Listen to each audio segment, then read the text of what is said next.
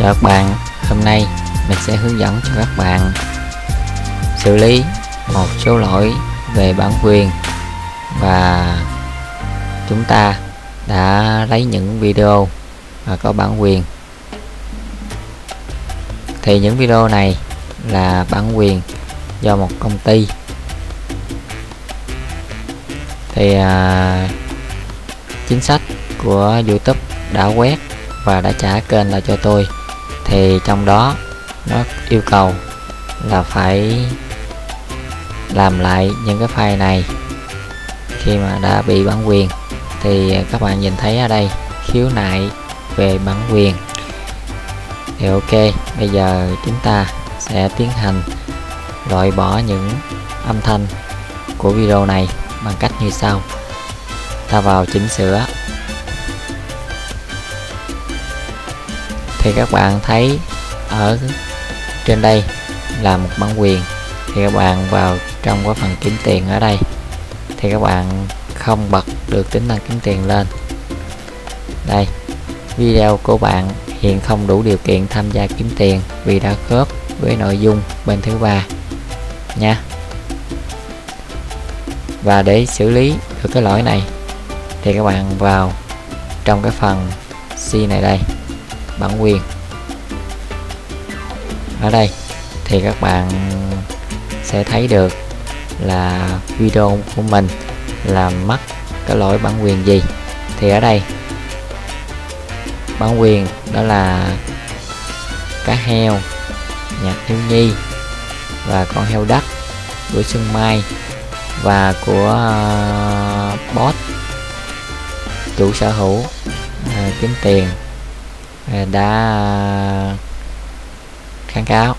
Thì bây giờ để thực hiện là lách được cái bản quyền này đây, xóa bỏ đi cái video này khỏi mất công. Chúng ta làm lại, đao về và làm lại mất công lắm. Bây giờ ta xóa bỏ cái bài hát này đi và nó sẽ chuyển sang một cái trang mới.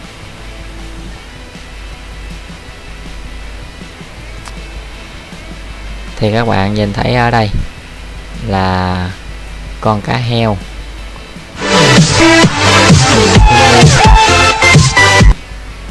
Thì các bạn xóa bỏ bài hát này nha, xóa bỏ bài hát này đây.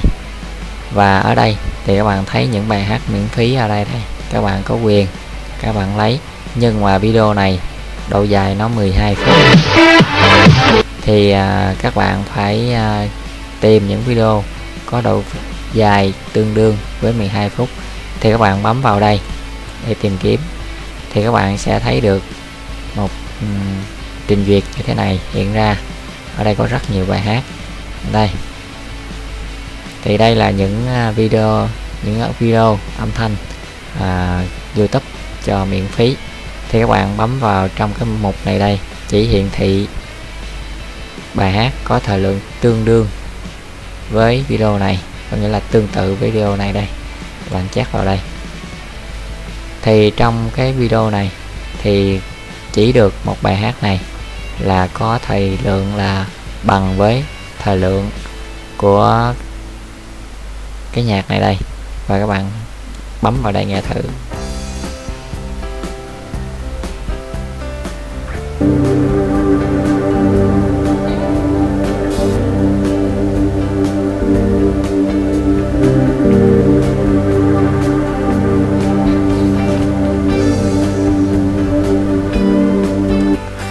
Thì ở đây tôi sẽ lấy một cái file này luôn, khỏi mất công phải xóa bỏ cái video này. Thì giờ tôi sẽ lưu.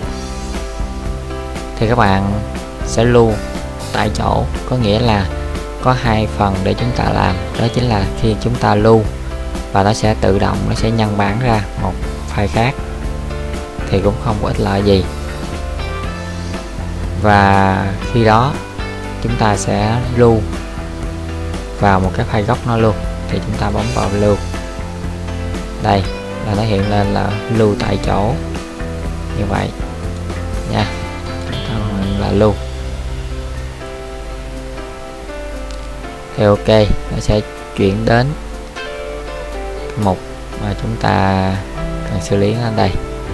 Thì các bạn nhìn xem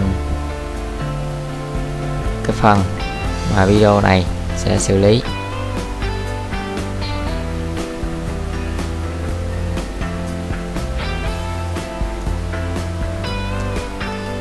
Thì đây là quá trình đang được xử lý, và chương trình nó kêu mình đợi một khoảng thời gian nào đó thì xử lý xong thì cái tính năng kiếm tiền này sẽ được chuyển sang màu xanh, và cái phần khiếu nại của bản quyền này nó sẽ mất đi. Thì video này chính thức là tự mình làm 100%. Ok.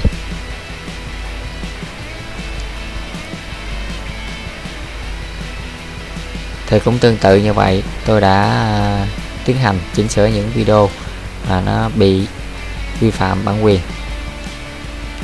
Thì ở đây tôi đã xử lý thành công cái video này. Video này đã dính bản quyền và tôi đã xử lý theo cách đó thành công. Thì video này đến đây là hết. Nếu như các bạn thấy hữu ích thì các bạn hãy chia sẻ cho nhiều người cùng xem và cùng học hỏi. Thân ái chào các bạn. Nếu các bạn thấy kênh của mình mang lại được cho bạn những cái giá trị thì các bạn hãy vui lòng đăng ký, subscribe, ủng hộ kênh của mình, và mình sẽ chia sẻ những thắc mắc các bạn trong thời gian tới, cũng như chia sẻ về những kiến thức, những thủ thuật trong YouTube. Thì thân ái chào các bạn, hẹn gặp lại các bạn trong video tiếp theo.